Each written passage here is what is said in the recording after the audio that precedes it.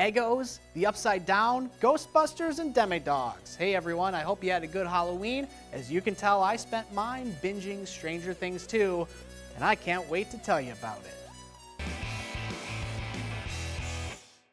The 80s nostalgia sci-fi series returns with its second season. If you remember the end of the last season, Will puked out a demi-slug and saw the Upside Down. He clearly was in a world of hurt, and the Stranger Things creators, the Duffer Brothers and director Sean Levy, do not disappoint in furthering his story.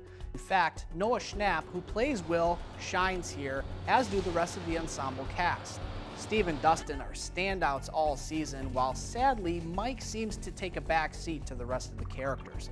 I won't spoil how Eleven makes it back, but her story is filled with surprises, and episode 7 is likely to be a polarizing episode for a number of reasons. Aston's character, Bob Newby, is a great introduction as Joyce Byers' love interest. He's a corny dude, but ends up being a great character who you really root for.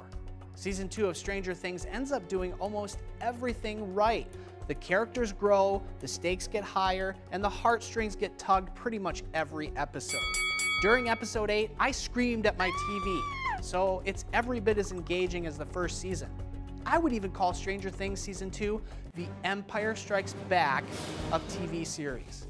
Stranger Things 2 is part Exorcist, part Jurassic Park, part Terminator, part Breakfast Club, but all heart.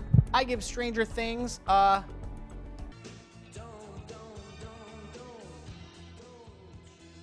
Now let's turn it over to the Wheel of Genre for next week's film.